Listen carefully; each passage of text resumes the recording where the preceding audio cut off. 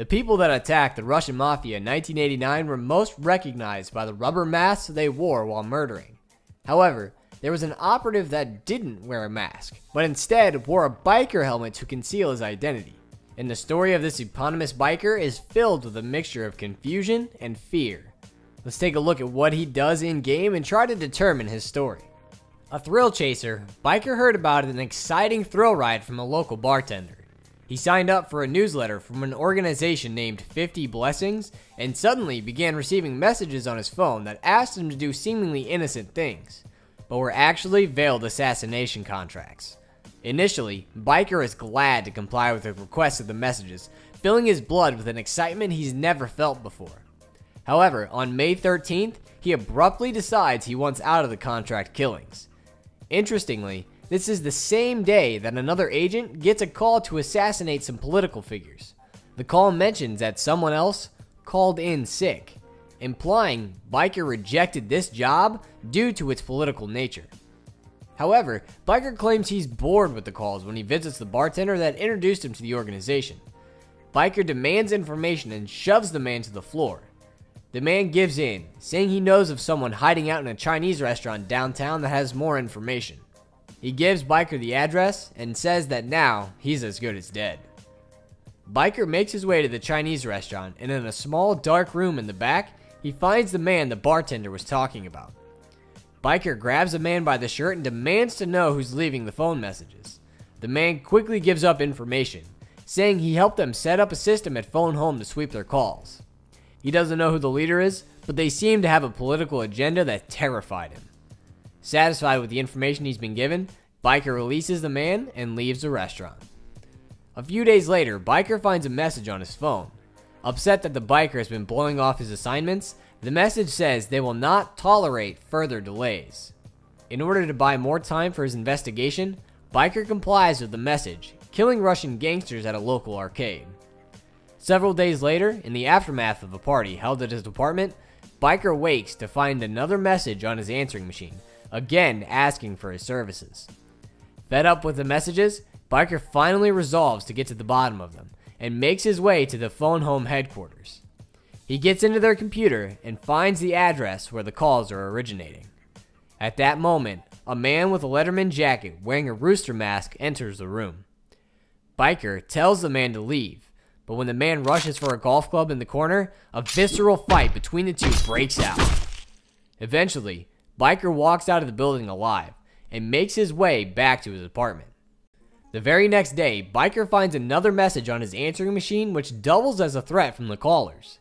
However, Biker is unconcerned and makes his way to the address he found in the Phone Home computers. As he enters the building, he sees a janitor who immediately flees. He rushes after the man to find him flee into a nearby sewer. But before heading down, Biker notices a computer set up in their workshop. It's password protected, but using his biker intuition, he deduces the password and finds the janitor's plan. They are using the 50 Blessings organization, the same one that Biker signed up for, to attack the Russian mafia and assassinate members of the Russo-American coalition in the hopes to topple the coalition. When Biker confronts them with this information, the janitors say they'll eventually get the country back on its own feet thanks to the help of powerful friends. Biker cuts them off, saying the janitors have wasted enough of his time. He exits the sewers, gets on his bike, and sets off. He realizes he can't return home or he'll face the wrath of 50 Blessings, so instead, he flees Miami to figure out his next step. However, out in the wilds of America, he has an encounter that completely changes him. A few years later, in 1991, the Russian mafia has been effectively destroyed by the masked attackers sent by the janitors. Called the masked maniacs in the papers, the most infamous has been arrested by the police and is on trial for his crimes. The origin of the phone calls are a contentious point in the case, as the masked maniac claims he believes the Russian mafia were making the calls, and phone records indicate the calls originated from a club with ties to the Russian mafia. But why would the mafia attack their own members? Questions like this drive a local writer, Evan Wright, to try and find the truth behind the masked maniac killings. Evan gets a tip from a source in the police department, and as he sets out, he notices a peculiar man standing among the crowd gathered outside the courthouse. A man with blue hair wearing a neon pink jacket. Biker has returned to Miami. A few days later, Evan finds a message on his answering machine from someone saying they have information about the killings that he would like to hear. The caller tells Evan to meet him at a local bar. Evan shows up to see Biker sitting at the bar. However, this isn't the same man that fled Miami in 1989. He has disheveled hair and an unkempt beard, and his bloodshot eyes hint he's been sitting here all day drinking. There's a large scar on his face, which he possibly got from his fight with the masked man and phone home. Evan sits down and Biker tells him his story about killing Russian gangsters, about signing up for 50 blessings, which he only remembers as patriotic bullshit, about the weird phone calls, and about finding out who was behind them. However, he doesn't remember his conversation with the janitors or discovering their plan, but he does remember the fear he felt thinking there was something big behind it all. He says he went into hiding and mentions that's where he met him. After this terrifying meeting, Biker lost his will to fight. He's cowered in the desert since then, only emerging recently as the mass maniac trial heats up.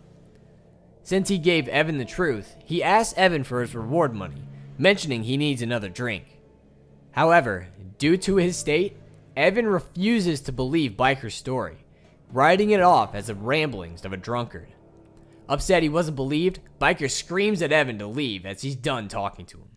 Evan exits the bar, ensuring that 50 Blessings' plan is never revealed and assuring its completion.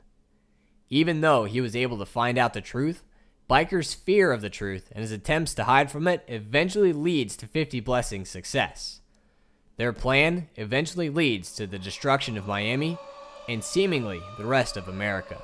And we watch as the surviving protagonists of Hotline Miami are vaporized by the explosions. However, there is one character whose death is not explicitly shown. Maybe, in the aftermath of the bombings, he still wanders the wastelands of America, cursed with bearing the burden of the truth on his shoulders. If Biker could have overcome his fear, maybe 50 Blessings could have been stopped, and the world spared nuclear tragedy. But that's the end of his story. If you have any questions, feel free to ask and I'll do my best to answer them. But until next time, thank you for watching and see you later. Included among Jacket's extermination of the Russian mafia is a confrontation with a man in a biker helmet. Jacket meets this man at the headquarters of a phone company, and after a visceral battle, he kills the man by taking his head clean off his shoulders.